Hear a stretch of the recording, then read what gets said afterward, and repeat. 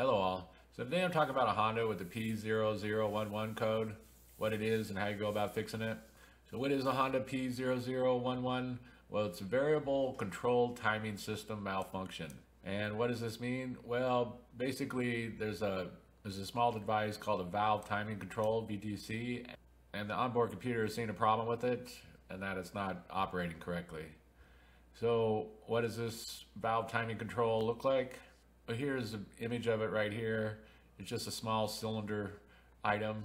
And here's a better image of it. As you can see, it's right inside the front on this engine towards the top.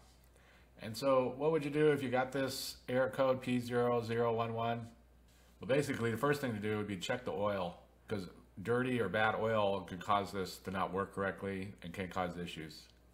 Secondly, check the wiring. This wiring harness right here, it's going up and in there. Be sure that it's connected good on the harness. Be sure there's no loose connections. And if you have a meter, try to check for an open or a short in the wiring. Just make sure the wiring is good. And if you do those things, you make sure that the wiring's good and that the oil is clean, or at least cleaner. It's been changed regularly, because old dirty oil even previously can cause us to have issues.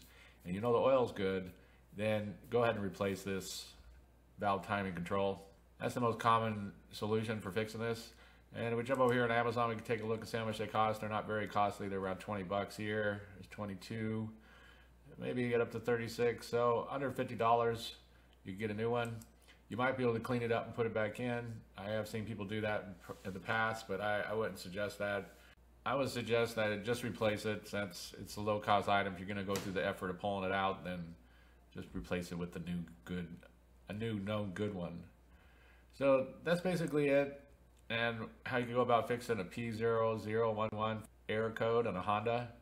If you have anything to add, please comment down below. If you have any questions, ask me and I'll try to answer them. But if this video helped you, please click like, please click subscribe, and have a good day.